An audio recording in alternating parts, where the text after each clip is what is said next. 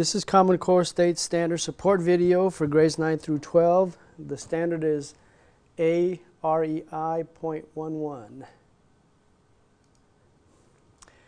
The standard states, explain why the x-coordinates of the points where the graphs of the equations y is equal to f of x and y is equal to g of x intersect are the solutions of the equation f of x equals g of x. Find the solutions approximately, example using technology to graph the functions, make tables of values, or find successive approximations. Include cases where f of x and or g of x are linear, polynomial, rational, absolute value, exponential, and logarithmic functions. That's a whole lot of different types of functions, but we'll do an example of several of these. The most basic will be your linear equations. So if we were to take f of x to be minus 4x minus 7 and g of x to be 2x plus 11, then what we have here is, again, two linear equations. And if we look at the standard, it says to explain why the x-coordinates of the points where the graphs of the equations of those two functions intersect are the solutions of the equation f of x equals g of x. What we have is a situation where the solution for this equation, as opposed to the solution for that equation, the point of intersection is in fact the solution for both. Now, since it is in fact the same point, then it stands to reason that they will both have the same x-intercept. One way to solve this would be to just simply do what the standard says to do, is to set f of x and g of x equal to each other. And so then, by doing this, okay, in this situation it's minus 4x minus 7 is equal to 2x plus 11. Now, using basic algebra, it might be easier to add 4x to both sides. So we would have 6x.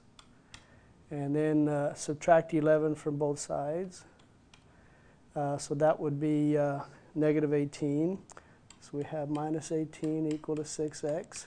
So our x-coordinate would be a minus 3. And so that does correspond and makes sense, matches up with our graph.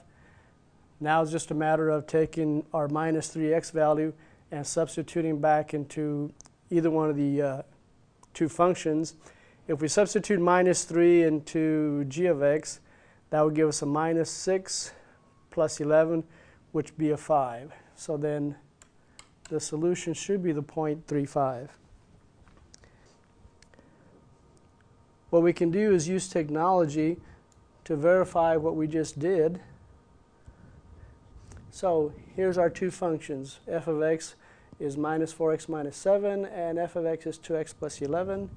And if we graph those, there they are. Now, there's a couple of ways to do this.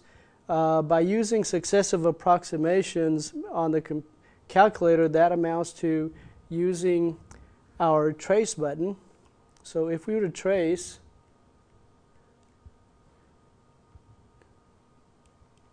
our values, okay, here we go, here we go, here we go, went too far, and that looks like it might be the point of intersection. If I jump from one function to the other, I still remain at 5, so it is a correct solution. Another way would be, like the standard asks for, would be to use a table, and we can use technology to accomplish this also, although you might have the students do it manually also. But we can also do a table. Let's see, here, looking at the x values, we have none of the y values for the two different functions the same. But there we have minus 3, where both y values are 5. So that is, in fact, our point of intersection. It is a common solution to both. Now let's use a couple of other different types of functions. In this case, let's see, we'll use a polynomial function, we'll use a quadratic and a cubic equation here, function. If we graph the first one, just roughly sketching it out, it would look something like this. And then if we graph function g, it would look something like this. Now, this is going to be more difficult because if we set the two equal to each other, then what we will have when we set the two functions equal to each other is going to start to be a lot more difficult for students, because now we have 0.25 x to the third power plus 5 equal to our function g, which would be minus x squared minus 2x plus 15. Now this is solvable. It would be pretty difficult. We're going to have to do a bunch of rearranging and factoring and so forth. So it does start to be a difficult task when you start getting into the more complicated functions. So again, this is where our technology comes in to give students an alternative, especially for those students that are still in algebra, algebra 1, algebra 2. Once you start getting into pre-calculus and calculus, students will have other methods. But depending again on the level of the student, we would still need to utilize technology to help us here. Now, using technology, on my calculator I have the third and the fourth functions would be the ones that we're dealing with now.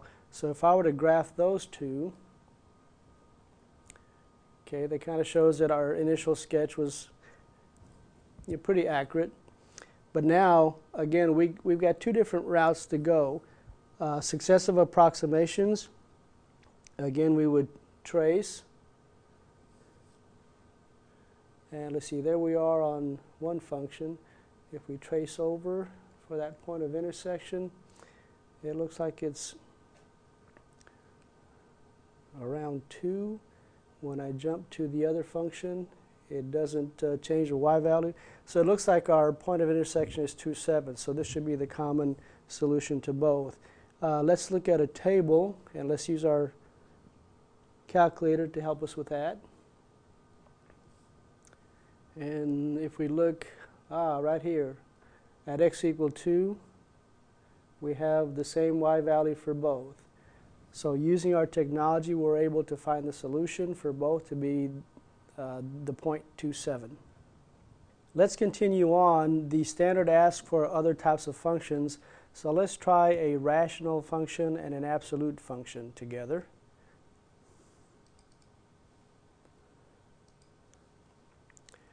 So if we graph the rational function, it will look something like this.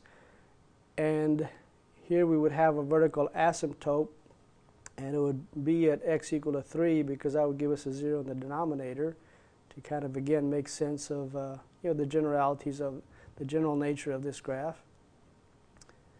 Then if we graph the absolute value function, it will look something like this. So it looks like we might have 2 points of intersection. So now we again use our technology to help us. Now this one would not be as difficult as some of the others in terms of setting the two equations equal to each other and solving it manually. So again, something like this the students could handle, setting f of x equal to g of x here.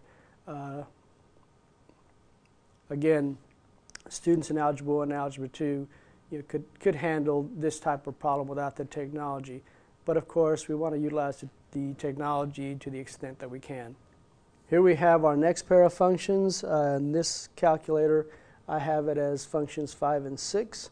So if we graph these two, so there was our first one, the rational function. Then we have our absolute value function. Again, if we decide to try tracing, we are on the rational function.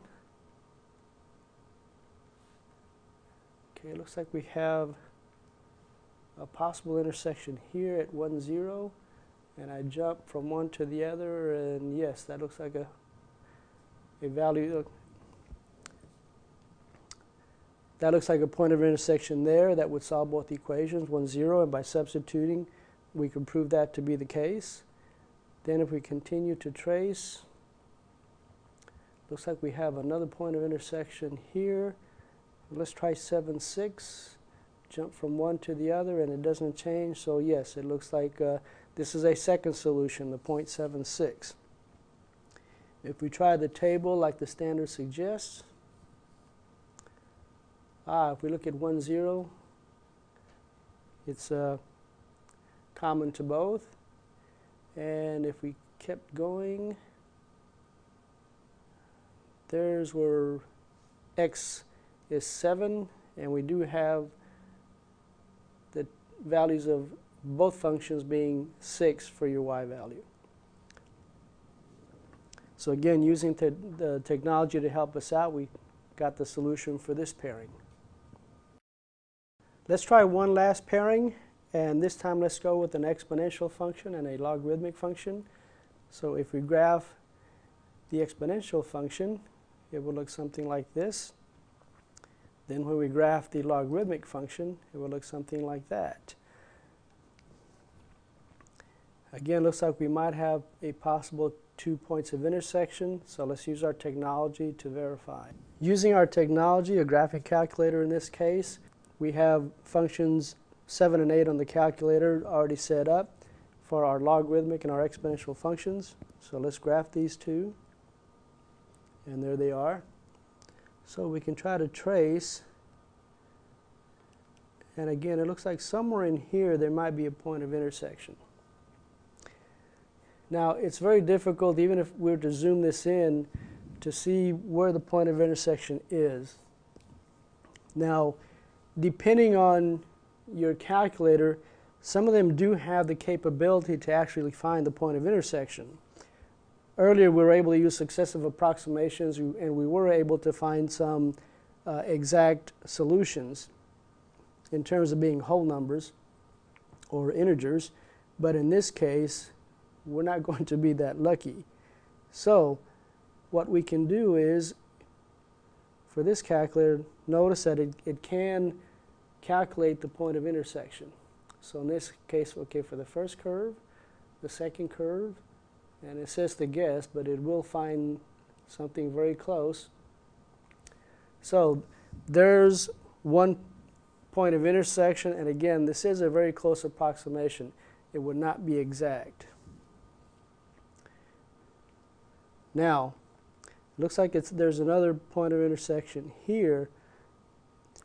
It looks like there's another point of intersection here.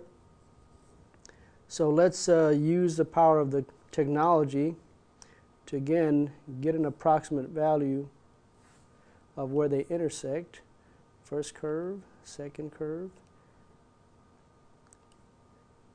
And there's our approximate solution. Depending on how accurate or depending on the accuracy, again, we could round this off at several values. But again, here's the approximate value. For the point of intersection, the solution for both of these functions would be about 5.82 for your x value and 3.53 for your y value. So looking back, again, using technology, there are quite a few options. And again, it depends on the graphing calculators and so forth that you have available to you. But again, you can graph the functions, you have tables of values, you can use successive approximations by tracing, and some calculators even have the capability to calculate, at least very closely, your points of intersections, which would be the solutions to the systems of equations that you're dealing with.